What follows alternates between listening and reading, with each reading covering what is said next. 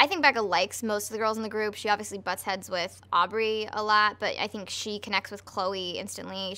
These girls are awesome, really, and I was just looking at Esther the other day. She was doing, I don't know, just being Esther, and I said, like, out loud to Anna Camp and Brittany, I was like, I don't know what I'm gonna do when I, like, don't get to have her in my life every day. It's been, you know, you get used to having all these girls around you and, like, their energy, and everyone is so different. And, you know, people have continued to comment that they're amazed that, like, 10 girls can get along without, after, you know, the course of 3 months, you know, one of them at least going after the other one and tearing each other's hair out. But it's just been great.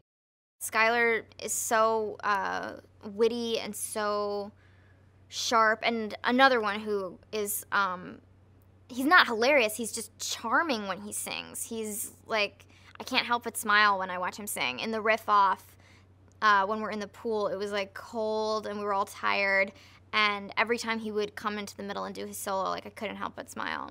Rebel is clearly, like, you know, the MVP of the girls, you know, just, like, we're all biting our tongues, like, stepping on our own toes to try and keep from laughing in, like, every shot that she does.